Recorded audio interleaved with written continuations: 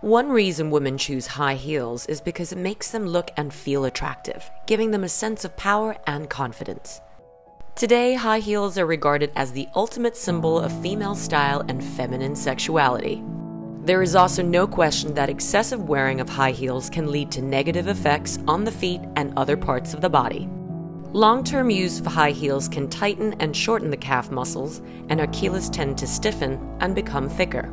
While studies show that wearing high heels generally do not cause an increase in muscle mass, it may result in several other health issues such as spine-related problems, heel pain, and plantar calluses. While some women strive for toned calf muscles, some are desperately trying to reduce muscle bulk.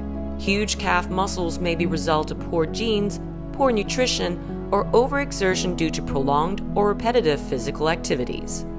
Botulinum toxin is commonly used onto one's face to remove wrinkles, but when it is administered into the calf muscles, it is able to shrink the muscles, causing it to relax. Calf reduction by botulinum toxin injection is a non-surgical treatment that can help individuals with enlarged calves to achieve a slimmer and smoother curvature to their lower legs. Wearing high heels may make women look attractive and feel confident, but remember, prolonged wearing of high heels can lead to several, sometimes severe negative effects on the body.